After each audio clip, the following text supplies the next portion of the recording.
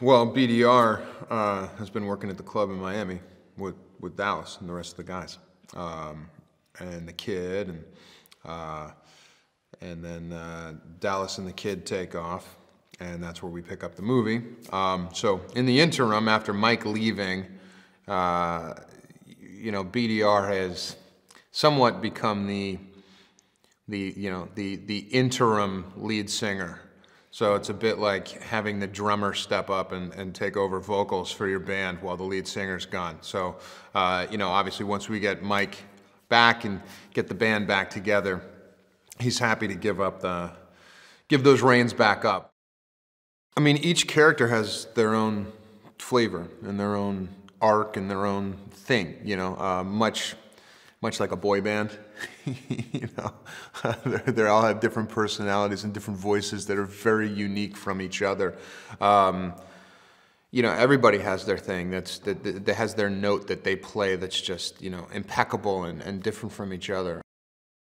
You know, obviously, you know, Channing, Mike is this unbelievable dancer, and just, you know, so incredible to watch, and just head and shoulders, you know, probably the best dancer I've ever seen. You know, and then you've got Ken, who turns out to be this amazing singer, and you know, I went to drama school with Matt, so I've heard him sing for the past, you know, 20 years. So I knew he could do that, but it's going to be amazing for other people to see, you know, him do that, and then also, you know, his Reiki healing, and you know, it's just, he's kind of the you know, the granola hippie out of the group.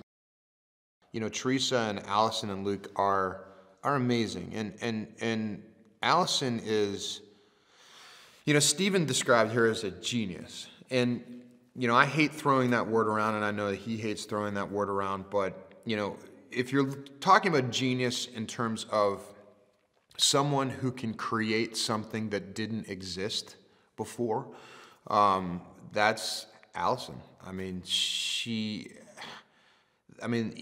the routines this time around versus even the ones from last time around, I mean, it's incredible how she's stepped up the game. And this movie is, you know, people in the theater are going to see, you know, what's it like, the cutting edge of dancing. You know, we added Twitch, who is absolutely out of his mind, like incredible, and he and Chan have this insane routine. Hey there, so you think you know movies? Well, did you know that Beverly Hills Cop was the highest grossing R-rated movie of all time until The Matrix Reloaded claimed the top spot? And another one, did you know that the last line Superman says in Superman 4 is "See you in 20" and 20 years later Superman Return was released? Ammazza! That's all for today. I'm Valerie, and remember to subscribe to keep up to date on the latest releases.